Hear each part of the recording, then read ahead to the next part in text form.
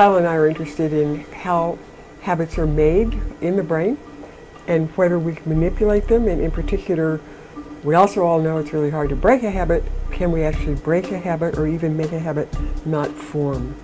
So we had previously done an experiment where we were able to use a maze task to get rats running habitually, and we had some measures of that. And we were able to go in with halorodopsin, which is an optogenetic tool allowing us to inhibit cells, and take a piece of the cortex called the infralimbic cortex that we know from some really terrific work in the past is important for habits. But now we were able to go in and turn it off as the animal was performing this task. And what we were able to show is that we could train an animal up so he was habitual, and then just do this little perturbation in the cortex and cause him to no longer be habitual, as though he never formed a habit in the first place. So then the question comes, what's going on in the brain when this develops, and why could we do that? And could we possibly prevent the habit from forming? And so we recorded the activity of this infralimbic area, but we also at the same time recorded the activity of the dorsolateral striatum. A lot of great prior work has shown that both of these sites are necessary for habit performance. If you lesion them, animals are no longer habitual. But there's not a whole lot known about what brain activity in these areas is doing, what changes as behavior shifts into and out of habitual states. We found that certain patterns form when a habit is formed behaviorally.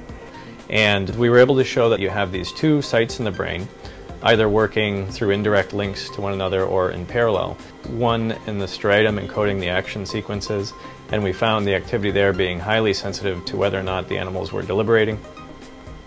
It was much stronger if they were not.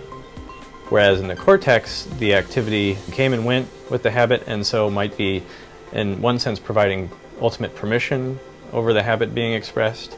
And then based on really the actual fine details of the patterns of neural activity that we found, we went in and did some very targeted perturbations. So what we did was to inject animals with a construct encoding for a halorodopsin transgene, and then we can go in with this yellow-orange light and shine it bilaterally in the infralimbic cortex to perturb the activity of those cells. And we do that just from the time the animal starts running to the time it reaches the goal. And we're going to do this sort of day after day during this overtraining period as the animal runs this task, then do the devaluation and the probe test and ask how much are the animals going to run to this devalued goal.